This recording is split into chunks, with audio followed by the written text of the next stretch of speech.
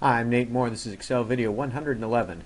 What I have here is kind of a dashboard that you might be able to create with Sparklines. I've kind of thrown some things together.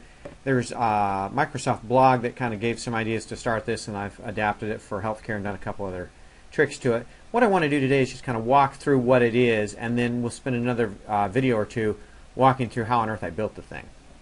What I have is I have lab collections by diagnosis code: head, eyes, shoulders, ears, knees, mouth, whatever. And what I have is I have a cell here that shows that the collections go from 2005 to 2010, and that they've gone up and down and up and down. And then I'm also showing profits by diagnosis code. So I lost money in 2005 and have made money since, but my revenues are down. That's what this little arrow shows me, from 2009 to 2010. And each of these charts looks at a different, head, shoulders, knees, and eyes, ears, and mouth. And we'll come back. We're going to build toes and eyes, ears, mouth. We'll build nose down here in future videos and show you how to build them. But what I wanted to show you is you can use a bunch of things kind of combined.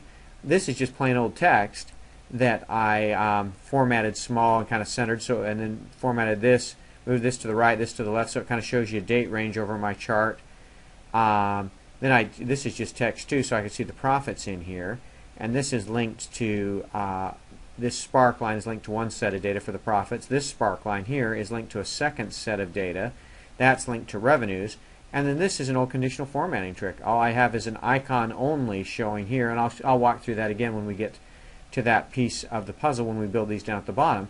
But that's how a dashboard might look with Sparklines. The other clever thing that I wanted to walk you through today was what I've done is I built a dashboard, and now what I can do is if I click here, see the highlight is showing me where my data is stored, and if I move away now you lose it. But what you can do is you can put a hyperlink there and click, and now I'm to head, and I've got a chart here that's showing 2005, 6, and 7. I've got actual numbers. I've got blown up detail if that's what we want to see, and I put head and shoulders and eyes, ears. The whole thing is on my data tab.